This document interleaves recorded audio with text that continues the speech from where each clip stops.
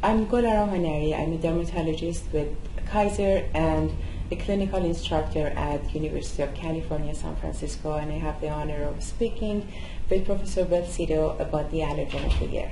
And I'm Don Belsito from Columbia University in New York City and section editor for Allergen of the Year in the journal Dermatitis. Well, thank you so much for speaking with us.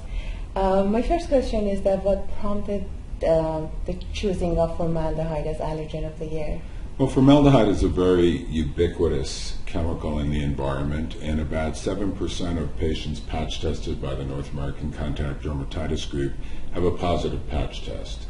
But recently, it's been questioned whether our concentration of 1% aqueous formaldehyde is the appropriate concentration for use in patch testing, and some European groups are recommending 2%. So it was to call attention to the readers of dermatitis and other interested individuals that there is a question as to what concentration is most appropriate. Currently, the North American Contact Dermatitis Group is looking at both 1% and 2% to see what is best. So we should not expect any recent changes until you're done with further information about them. Right. So it's a 2-year cycle. We just began that cycle in 2015, so it really won't be until 2017, at the earliest, possibly until 2018, that the numbers are crunched and there's a recommendation that comes forward. You mentioned that the estimated prevalence of formaldehyde reaction in the U.S. is about 7%. Which seems to be significantly higher than Europe, which is roughly about 2 to 3%. How do we explain that?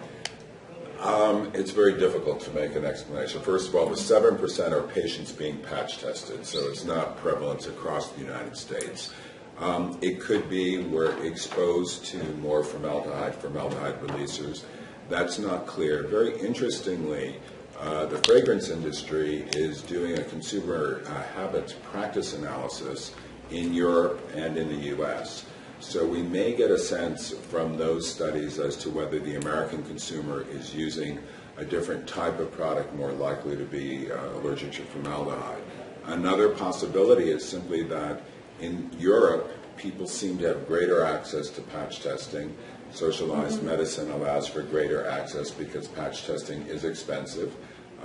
Many insurance companies in the U.S. limit the number of patch tests that can be put on. And so it may be that the patients where patch testing are more likely to be allergic to a given material. And it's not exposure at all. It's simply selection bias of our patients, or it may be something totally different. Thank you very much for that. The other question I had was about current U.S. regulations and formaldehyde use in personal care products. Okay. Currently, the U.S. has a regulation of 2,000 parts per million on formalin, okay, which is 37% formaldehyde. So it's 750 parts per million. And it's actually not based on sensitization. It's based on the fact that, at least in animals, formaldehyde can be a nasopharyngeal carcinogen, as reported. However, it appears that carcinogenicity is due to irritation and not a genotoxic effect of the formaldehyde. It's purely a chronic irritation of the nasal mucosa. It has not been shown to necessarily be a carcinogen in humans, but the restriction was based on that. Not necessarily the hypersensitivity. Right. But are we foreseeing any restrictions being imposed in the near future, or?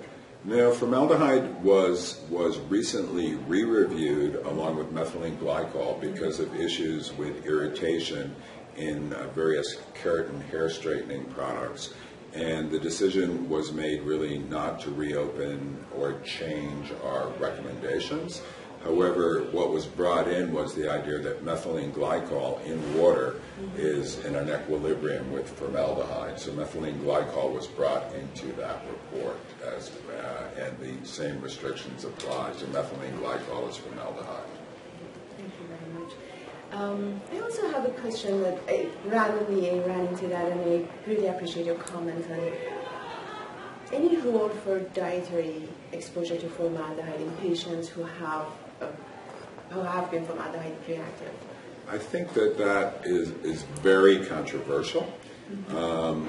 We reported a case of a woman many years ago who, with a formaldehyde allergy, who was told actually by her pharmacist that aspartame was metabolized to formaldehyde, and she gave up drinking diet soft drinks with aspartame, and she had a periocular and facial dermatitis that did clear. We witnessed that.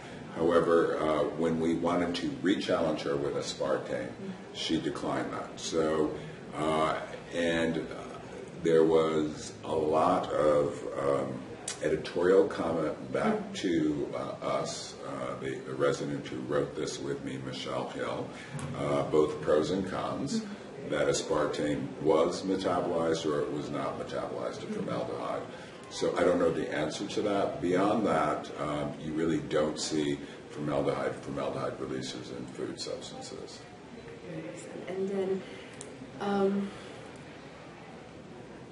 do we expect any changes, or are there any studies ongoing for, like parallel studies to evaluate the potential changes in the concentration of test materials for formaldehyde-releasing preservatives?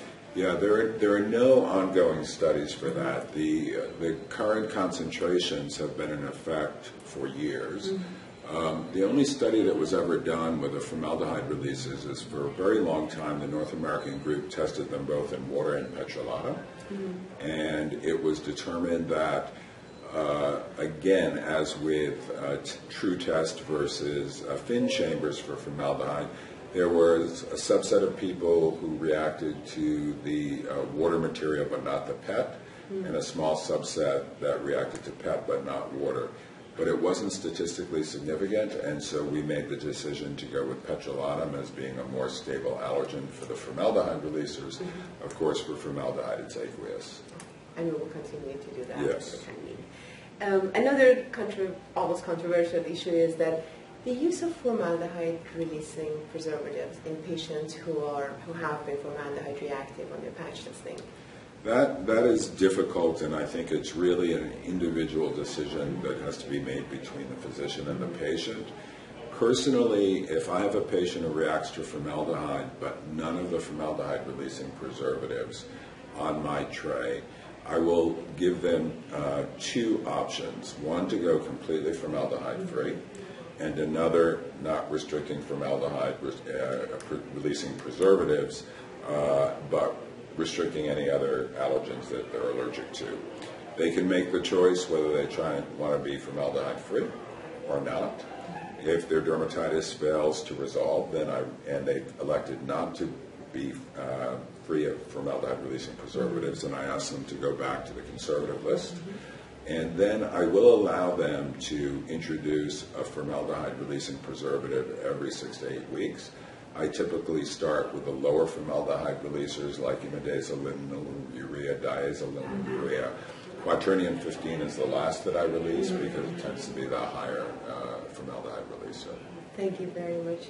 That was extremely helpful. Thank you. For the questions I have, if you have any other comments, we would appreciate to have them. No, I think that formaldehyde is difficult. It's everywhere. It off-gases in carpets. I think it can be very difficult to track the source of sensitization, and it's very difficult for a patient to avoid.